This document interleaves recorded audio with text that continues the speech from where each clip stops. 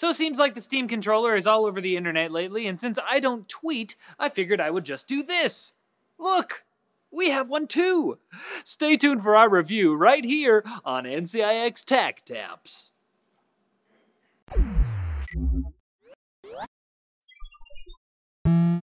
Speaking of controllers, looks like Nintendo is innovating on their designs again with the upcoming NX console. The Wall Street Journal reports that the company has started to send out software development kits for the NX. According to their sources, the kit consists of the console itself and a mobile unit that can be used both with the console and it can be taken on the road for separate use. So now you can not only give your sister the TV while you keep playing on your tablet controller, you can run away from home altogether and still play your games. As long as you still have your games.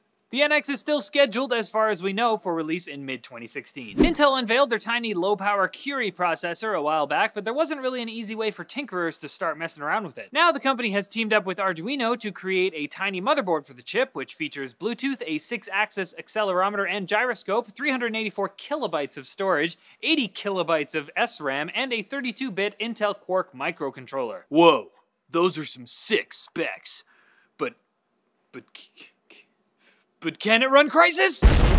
While the rest of us are still drooling over just the idea of getting Google Fiber's 1 gigabit per second, Chattanooga, Tennessee is laughing in our face. The city's local utility company, EPB, just announced 10 gigabit per second internet service. That kind of ludicrous speed will cost you, though, $299 a month. Hopefully this spurs the rest of the industry to get on upgrading their infrastructure, or we're gonna be left behind while Chattanooga choo-choos their way into the future. Time for quick bits! Some users complained last month that Windows Update was downloading the Windows 10 upgrade by itself, but now there are reports that it's even starting the install process. It won't fully upgrade without human permission, but maybe just keep an eye on your updater. He's a cheeky little guy sometimes. Researchers from Microsoft and the University of Washington have shown off a hyperspectral camera. Whoa! They can take images at different wavelengths to effectively see through stuff. Nice. Intel has reportedly delayed their Cannon Lake line of 10nm processors to the second half of 2017, so don't hold on too long if you're planning to upgrade. Yahoo just killed off passwords for their email service. Yahoo Mail users will now get a push notification sent to their phone, which they would then approve to log into their mail on desktop. And Google has killed off OK Google on desktop. You can still use voice search in Chrome, but they're just taking away the voice activation as well as the notification center because apparently no one uses it. And I think they're right. News sources for all of today's stories can be found in the forum post linked in the description. Yeah, see, I saw the weather guy do this, and I don't think I'm gonna get it. I mean,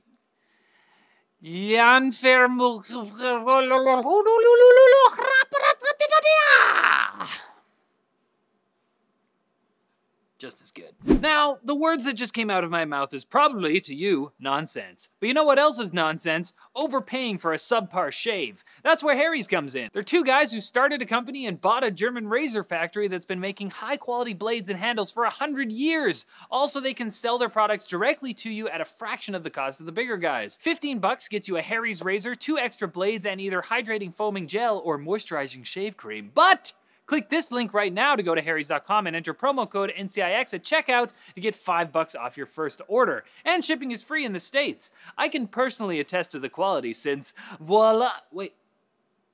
Oh, I haven't shaved yet. Aha! Surprise. So click here, enter NCIX at checkout, get $5 off. It really helps us out, guys.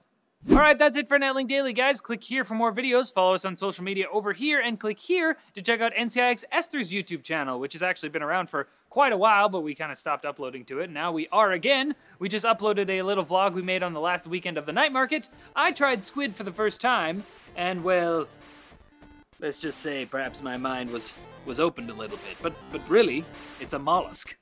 You know what else are mollusks? Slugs. So it's like eating slugs. I won't have it, except I already had it.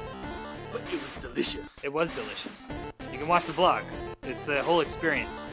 I didn't say subscribe yet. Like the video and subscribe, will ya? All right. See you later.